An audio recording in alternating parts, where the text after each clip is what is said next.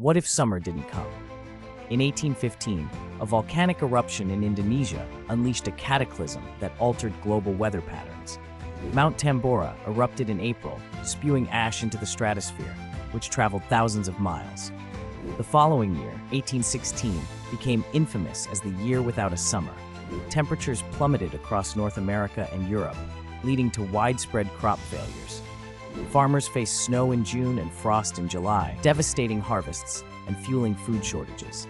Starvation gripped communities, and prices for grains skyrocketed. The relentless cold and unusual weather patterns sparked social unrest and mass migrations as people fled impoverished regions. In New England, the eerie summer prompted the creation of the term frost in summer, while Europe experienced similar chaos. This climatic anomaly also inspired creativity. Mary Shelley conceived Frankenstein during a cold, rainy summer in Geneva. The effects of the eruption lingered, reshaping weather patterns and serving as a chilling reminder of nature's power.